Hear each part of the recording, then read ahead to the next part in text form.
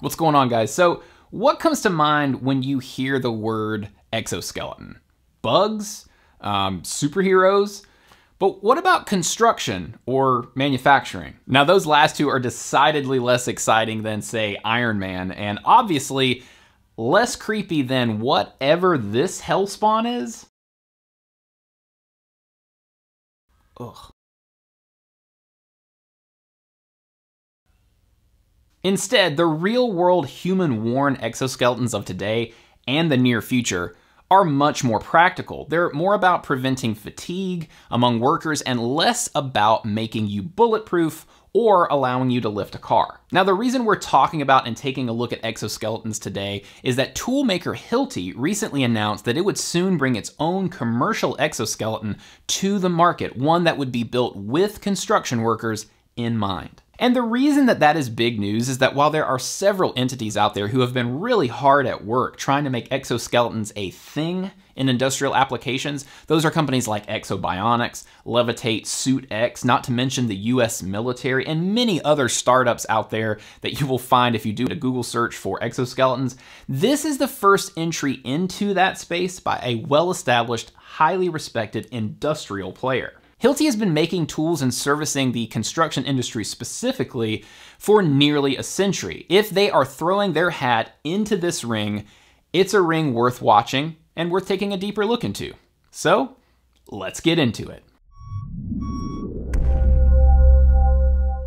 Before we go any further, it would probably be useful to fully explain what we mean when we talk about an exoskeleton. Because at present, there are primarily two types being developed for industrial use. Now, the first and the one that Tony Stark is more fond of is the powered or active exoskeleton. These feature batteries or some other form of power generation, usually batteries in the modern versions, in order to fuel motors and actuators that move with your arms and legs and in essence provide you with much more strength than you actually have. Essentially a robotic suit operated by your natural movement. And think of it as another set of arms, or two or three, moving in perfect sync with your own and multiplying your strength. These powered models have been in active development for years, but their added weight, bulk, and expense have really held them back for going truly mainstream. Now, the second type is the passive exoskeleton. These don't have any batteries, motors, or actuators, and instead,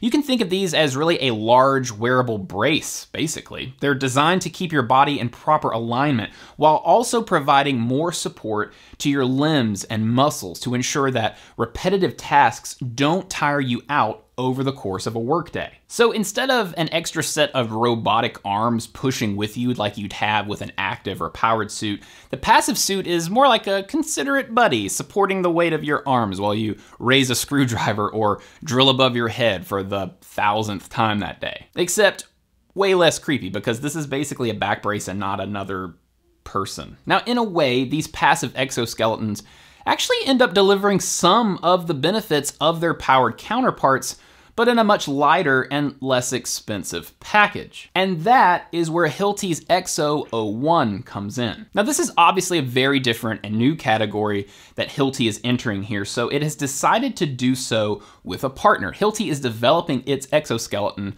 with Autobot Industrials. And this is a pretty interesting partnership, right? As we said earlier, Hilti is a proud and long-standing company with more than 3/4 of a century worth of experience behind it.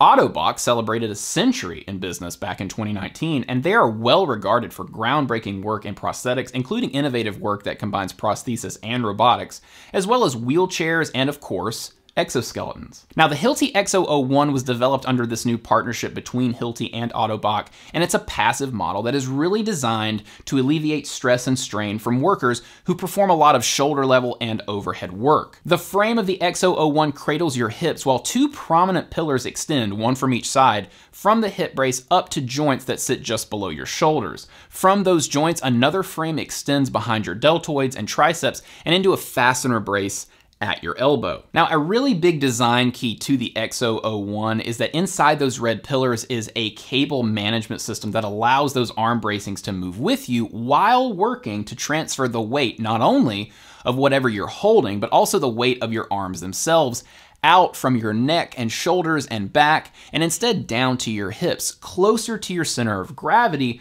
but also to a very strong and stable part of your body. You see this with a lot of hiking backpacks with those hip belts. Those are really designed to transfer the weight of the backpack from your shoulders and into your hips. Now, given that this exoskeleton is all about making shoulder height and overhead tasks less fatiguing, it totally makes sense that it's Hilti that's working to develop something to sell alongside a myriad of tools that you often have to use overhead or at shoulder height. Plus, the company has a long track record of trying to make its tools themselves more ergonomic, more lightweight, and less straining to use. Now, given this new device, let's talk about the problem that exoskeletons are really trying to solve within the construction industry. How big is this problem? Well, musculoskeletal disorders, things like lower back pain, sprains, arthritis, and other injuries that are caused by repetitive strain on your body like lifting, are a leading cause of injury in construction work. And that's according to a brief from the CDC examining whether or not exoskeletons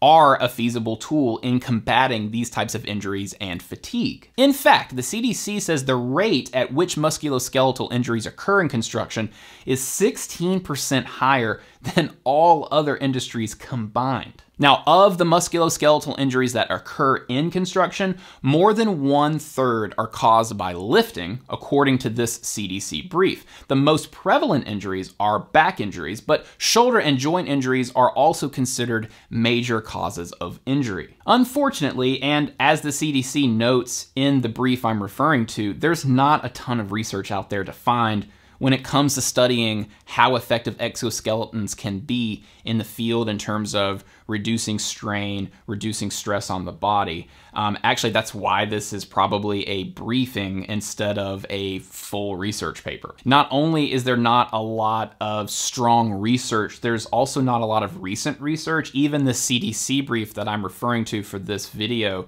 is 3 years old at this point. And apart from it, I was really unable to find much else in terms of reputable sources advocating for the efficacy of these exoskeleton devices. Thankfully, this CDC brief does point out a few studies. For instance, there were 2 separate studies done in France focusing on overhead lifting or tool use, and they actually came to opposing findings on exoskeletons. One study focusing on overhead load assistance found that the exoskeleton in use for that study actually created additional resistance for the worker to deal with. Now, the other study, which focused on holding a tool overhead for plaster installation, found that the exoskeleton succeeded in decreasing a worker's strain while also causing, quote, certain types of pain to disappear. And obviously that is a very positive finding for exoskeletons like the EXO-01, which are designed for that type of work exactly. Now, those studies were carried out in Europe, and the CDC notes that here in the US, most of the work and research into exoskeletons up to this point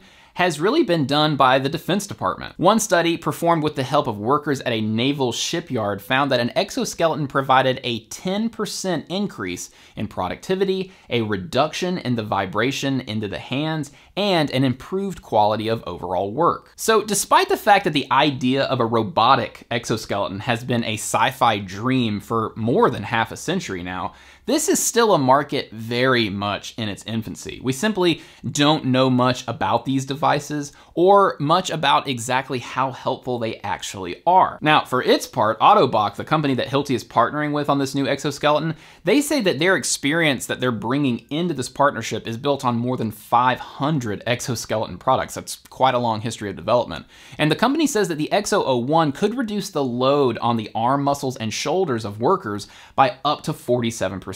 And that is potentially a huge help for folks that work with their hands above their head on a lot of days. However, as the CDC brief points out, there are potential risks to exoskeletons as well. Now, earlier we mentioned their bulky nature in the past, and though that appears not to apply to the EXO-01, there are concerns among safety experts out there that the support exoskeletons provide could mean unnecessary bulk and resistance in the event of an accident where a worker needs to quickly move out of the way of a falling object, or if he or she simply loses their balance. And then of course, with anything that you're asking a worker to wear throughout the day, there comes the issue of comfort. Will they have to trade comfort for a reduced amount of strain? Will that discomfort be more mentally fatiguing over time than normal strain on the body? Now, for its part, Hilti says the EXO-01 will offer workers virtually their full range of motion while wearing this exoskeleton, and since it's worn like a backpack, it should wear and feel pretty natural. They even note that you might not even have to remove it to use the bathroom. Overall, there's a lot that we simply don't know due to the fact that these aren't in widespread use in the construction industry yet. At the end of the day, however, the aim of exoskeletons like Hilti's are built upon a decidedly worthy aim, and Hilti's entrance into the space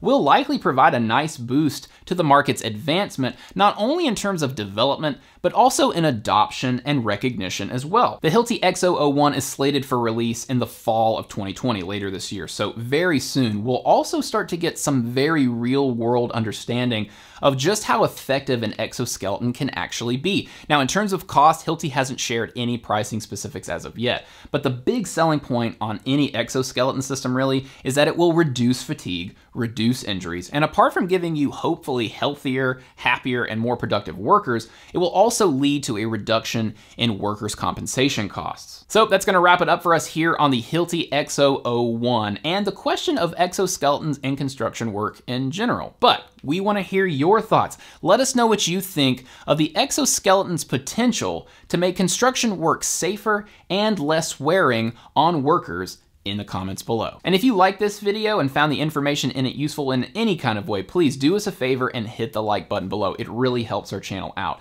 And if you want more videos on the latest in the construction industry, tools, equipment, trucks, and more, subscribe to our channel and be sure to hit the bell, turn on notifications so you're getting up to the minute alerts whenever we drop a new video. Thank you guys so much for watching. As always, we really appreciate your time, and we will see you next time.